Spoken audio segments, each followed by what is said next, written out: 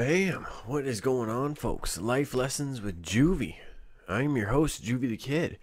Hit me up on Twitter, Instagram, Snapchat, at JuvyThaKid.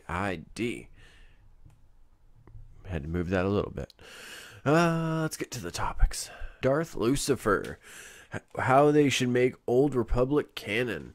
If you're not familiar with what like the Old Republic is, the Old Republic is like a storyline and everything from Star Wars.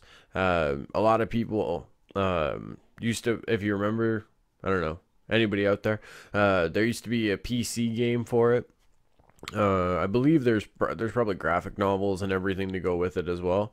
A lot of people have been trying to rally up for a Netflix series or just anything involving the Old Republic. I think the best way to go with that would be a Netflix series for sure. I don't know. For me, I think it's one of those things like when everybody freaked out and was like, oh, Disney said like all these stories aren't canon anymore. It's I don't know. In their like movie thing, like, yeah, I guess it's not canon. That just means like they're not going to use it for those movies. I feel like if the books were written, they're still out there for you to enjoy. You know, it's still in the universe. You know what I mean? But they should definitely make some sort of adaptation about the Old Republic. I would love to see a Netflix series do it. But at the same time, I don't know. Like, I don't know. Obviously, the online stuff and, like, certain channels, they're just kind of doing their own thing now. You know what I mean?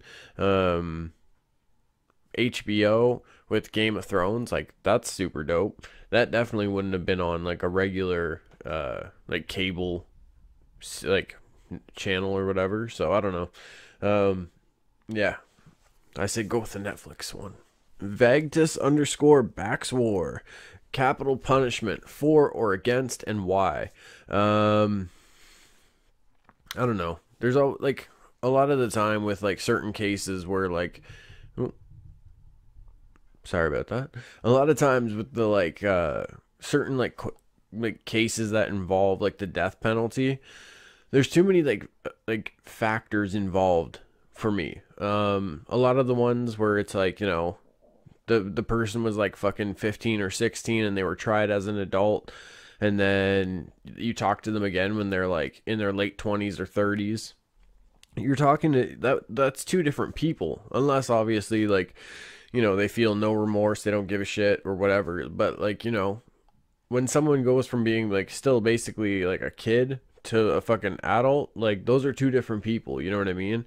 If that person really does feel remorse and everything, and that person does, like, if that person truly is, I guess you could say, rehabilitated, then, you know, you got to understand, like, that person probably made a mistake. You know, they're probably young and dumb, and just, it could have been under an influence of something, whether it's friends or a substance. So I don't know. Like, it's fucking, you know what? This is what we should do.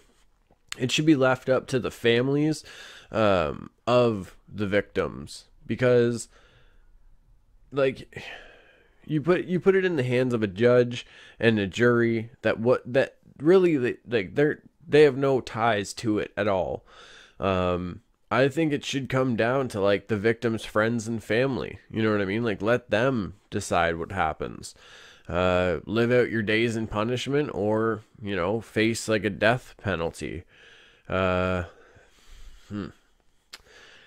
this, see, and this is such it's a thing where I struggle with, because it's, you know, I don't think it's right that we should decide who lives, like who gets to live and die.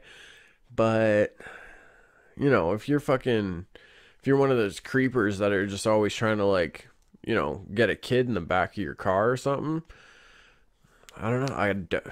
I can't really make an argument of why they shouldn't face capital punishment. You know what I mean?